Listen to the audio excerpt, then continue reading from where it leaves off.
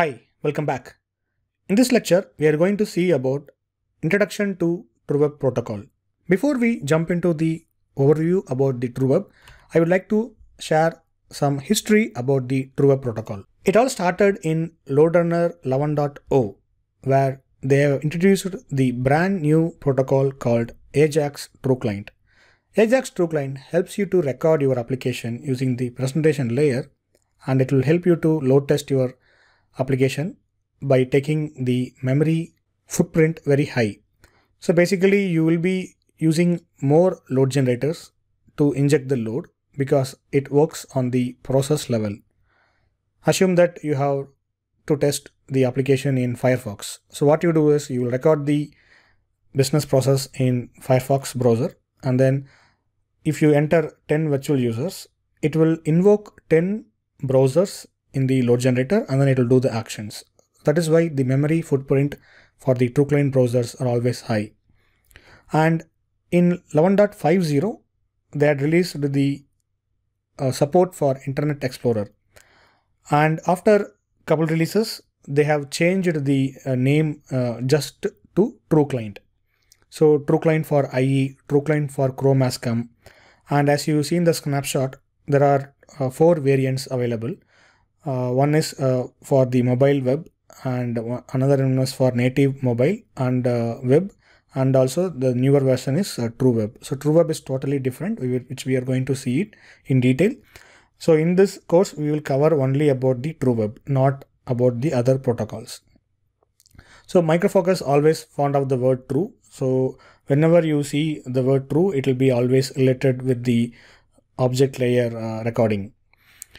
So this is about some history and facts about the TrueClient. And now we will see the official definition of the TrueWeb. So this is available in the help. So TrueWeb is a brand new protocol offering focusing on the HTTP level, which is layer 4. It provides a lightweight, scalable cross-platform solution. So cross-platform means it will work in Windows, Mac OS and Linux, and using the brand new JavaScript SDK and engine. So the TrueWeb is basically brand new stuff, which operates at the layer 4, and it is a lightweight, scalable cross-platform using the brand new JavaScript SDK and engine. And this is a tech preview version. It is not fully supported by Micro Focus, so there is no need to purchase any license, but this might change in future. So at this moment it is free. You can download it, you can use it, and there is no need to pay money.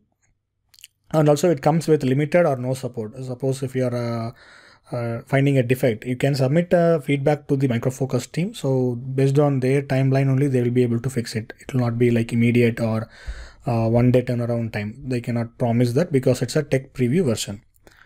So this is about TrueWeb.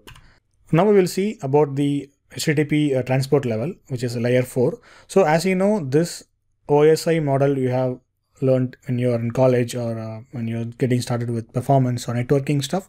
So we have 7 layers, which will help you to communicate with the computers, between the computers in the internet, etc.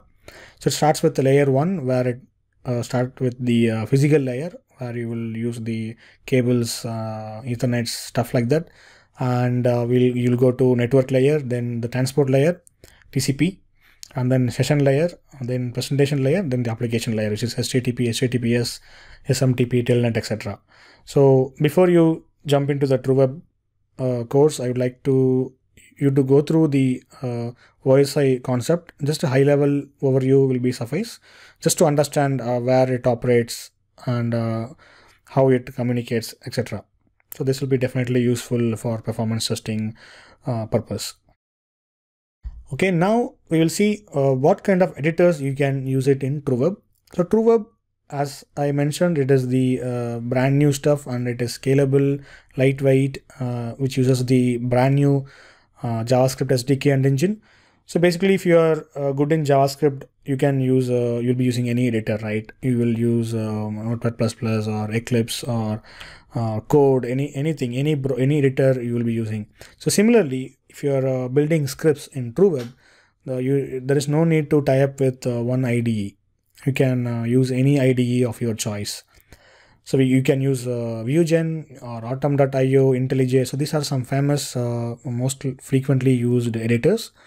So throughout this course, I'll be alternatively using Vuegen and Visual Studio Code, because both are available for free. You can download it from the respective website. If you're fond of Atom.io, you can use it Atom.io or Notepad++. So anything, any browser, you can use it to script in TruWeb. So doesn't matter. Some of the editors has advanced features like AutoSense, and you can add the highlight the syntaxes, different colors, etc. So you can use anything. So I don't want to stick with one editor, but I personally prefer to use Vuegen, because so that you will get a feel you are working in LoadRunner. So that is the only thing I can say. But personally, I prefer Visual Studio Code. So I'm fond of Visual Studio Code, and but you can use either both Vuegen or Visual Studio Code. It's up to you. And what you can do with TruWeb. So TruWeb, as I mentioned, you can do whatever stuffs you are doing in with HTTP, HTML or Vuegen. So you can record in TruWeb. You can write scripts in TruWeb for TruWeb, and you can execute the TruWeb script. So how to record? So recording in TruWeb is, there are a couple ways. One is using the HTTP archive file, and another way is to TruWeb proxy recorder. So HTTP archive file, you can use any browser and record the traffic, and then you can export it to HAR file, or you can use Fiddler or any other sniffing tool where it supports HAR file format. So that is one way of recording. And then another way is to record using TruWeb proxy recorder. So in the upcoming lectures, we are going to see how to record in for TruWeb using HAR and also using TruWeb proxy recorder.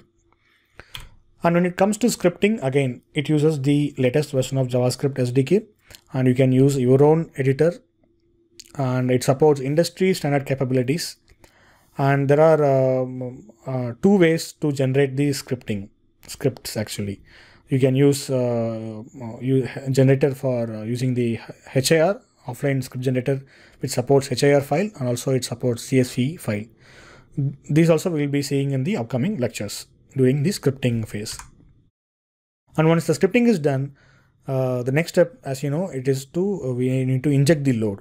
And also you can specify the runtime settings, you can enhance it, data parameterization, debugging. So whatever stuffs you do typically in the web HTTP, HTML or other protocols, you can do in TruWeb. The key takeaway is the TruWeb is the brand new protocol which supports all major 3 platforms, Windows, Mac and Linux. It's lightweight, scalable, it uses JavaScript SDK and the latest engine. And you can record, you can script, you can execute, or you can use any favorite editors, and you can record it using HAR, or you can use the offline script generator and or the proxy recorder. So these are the ways you need to you can record and replay the scripts, and also you can execute the TruWeb based on the environment configuration and the power of your environments, number of machines you have it in your infrastructure. So that's it guys from my side. If you have any questions, please let me know. Otherwise, please feel free to move to my next lecture. Thank you.